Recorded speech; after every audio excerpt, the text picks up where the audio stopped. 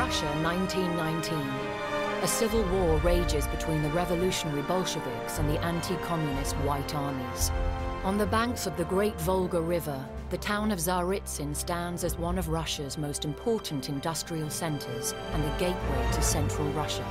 Having laid siege to Tsaritsyn on 3 previous occasions, the White Army, now aided by British tanks and planes, finally succeeded in capturing the town. These counter-revolutionaries, mostly Cossacks and old imperial forces, hoped to use this victory to secure southern Russia and ultimately launch an assault on Moscow, the seat of Bolshevik power. However, the Red Army, with its radical but popular ideologies, still controlled the central regions. This meant that most of the country's oil and grain were under Bolshevik control.